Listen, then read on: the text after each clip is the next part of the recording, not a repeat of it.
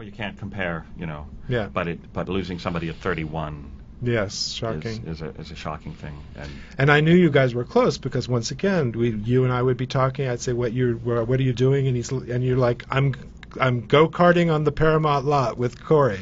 They were golf carts. Golf cart. We'd been there for 18 hours. All the cars were gone except for our cars, and that looked like a slalom to me. And I accidentally said, "Boy, does that look like a slalom course to you?" And suddenly, Corey's pulling wheelies. He's like sideways in the golf cart. Right. I'm just saying, I wouldn't, me. I'm very responsible. Right. Yeah, exactly. Okay. Well, I guess this is public broadcast. Yeah. Anyway, so Brad sang so beautifully last night in tribute to Corey. But is there anything you'd like to say? I know it was such a.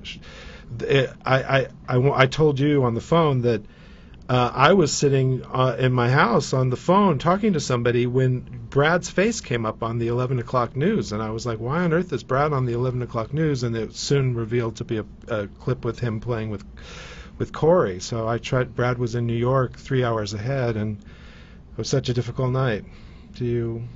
I've taken away a lot of emotions from this, and one of the things that Corey can have no regrets about now is that he lived his life loving the people around him and not being afraid of that. And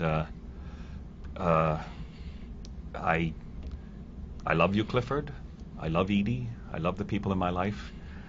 Why don't I always live my life like I love everybody that I love? I don't know why not. Yeah.